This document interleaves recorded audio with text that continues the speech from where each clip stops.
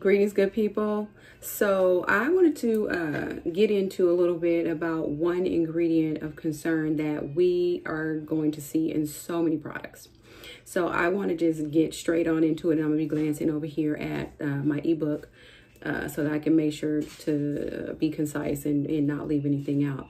And the ingredient that I'm talking about is Behentrimonium Methosulfate, also known as BTMS. So what is it? So it's a film-forming ammonium salt used as an anti-static. It provides slip. It's made by extracting uric acid and rapeseed oil, and then goes through a process called hydrogenation. And so I've included these little tidbits about how they're made and the base ingredients so that you all can breadcrumb your way to where I got my information and how I source my knowledge. There's also sources in the ebook though, right?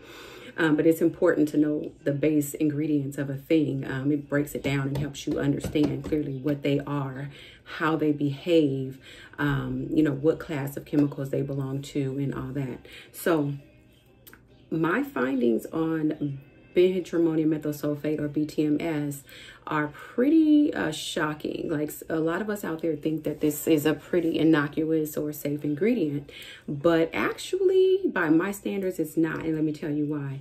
So it is in the category of allergies and immunotoxicity. It is known to be a human toxicant or allergen. In the category of organ system toxicity, non-reproductive, it says it's a possible human toxicant.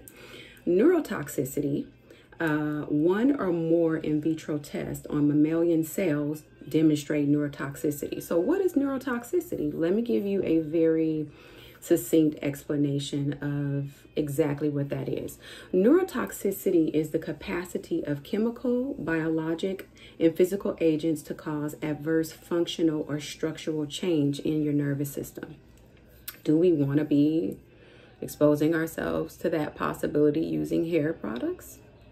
That's an individual choice, right?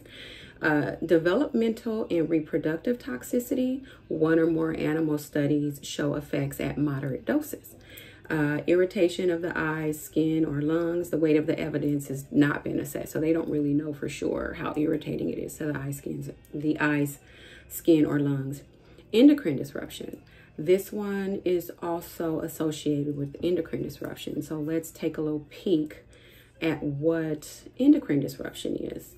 So what is an endocrine disruptor? Well, according to the National Institute of Environmental Health Science, endocrine disruptors are chemicals that may interfere with the body's endocrine system and produce adverse developmental, reproductive, neurological, and immune effects in both humans and wildlife. The damage is believed to be most severe during prenatal or early pregnancy exposure. Do we want to be exposing ourselves to these type of things just to use hair products? For me and my health standards, that's a no, which is part of the reason why I included this section of ingredients of concern in the book. It's just not necessary. There are much better quality products being made that will deliver us the results that we desire without risking our health and without slowly drying out our hair and breaking it down, because methyl-sulfates and chlorides they're also derivatives of salt. And you can mix the salts with any number of fatty things you want. And if you consider that a lot of these products also have alcohols in them, fatty though they may be, they're still alcohol. They're drying. The end. Well, I know y'all might be thinking, well, Amina, what if the ingredient list says it's naturally derived Behentrimonium Methosulfate? I just told y'all that it was made from using rapeseed oil and uric acid, both natural substances. Rapeseed oil is commonly known as canola oil. So those are play on words.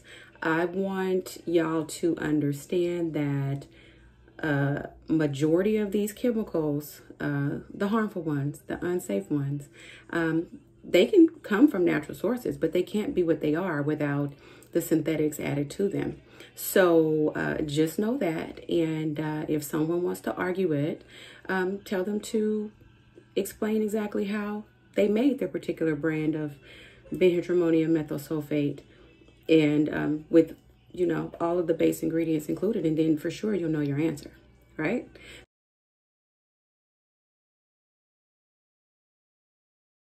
So that is going to be it for Behentrimonium Methosulfate. Be on the lookout, y'all. And of course, if you want to make sure you're doing the best that you can to protect your hair and your health from harmful ingredients in these hair care products, go ahead and snap up the book. Volume 2 is available. And be safe out there, and I will see y'all on the next one. Peace, and all natural hair grease.